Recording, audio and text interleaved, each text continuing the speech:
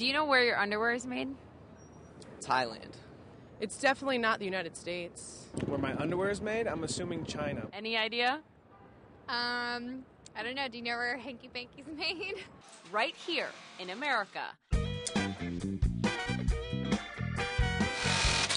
And the skinny on making underwear in the United States is that it's a pretty unusual thing to do. 100% made in the U.S.A.? Let's say 99%. 99%. All right, all of our labor is here.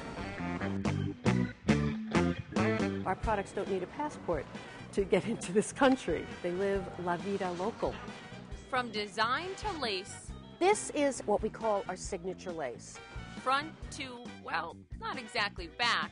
We do a lot in animal prints because they are wildly popular. Hanky Pankies were born and bred in Queens, New York. How many pairs of underwear do you make in here a day? We do about 6,000 pieces a day. Did you ever think of outsourcing to China, to India? No. Call us old-fashioned, but this is how we feel about keeping our employees employed here in this country, keeping the contractors in the New York metropolitan area busy. We're very proud of that, and we'd like to keep that going.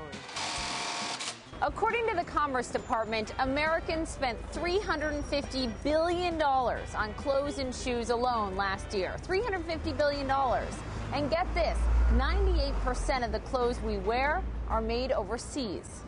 When I found this job, it was like, wow, I actually found something that's, still here. So I jumped out. Do you ever get sick of making women's underwear? No. Competitors like Hanes, Maidenform, and Warnaco, maker of Calvin Klein underwear, and Olga, all manufacture underwear overseas. If you look at the labor component, which is upwards of 40% of the overall cost of manufacture, the average minimum wage factory worker in the States will make about $1,200 a month. Overseas, it's about $120 a month. Wow, a tenth. 1/10.